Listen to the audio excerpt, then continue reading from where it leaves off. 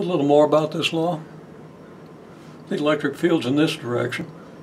Magnetic field's in this direction. They're perpendicular. Well, the law says that the curl of the electric field is proportional to the rate of change of magnetic flux.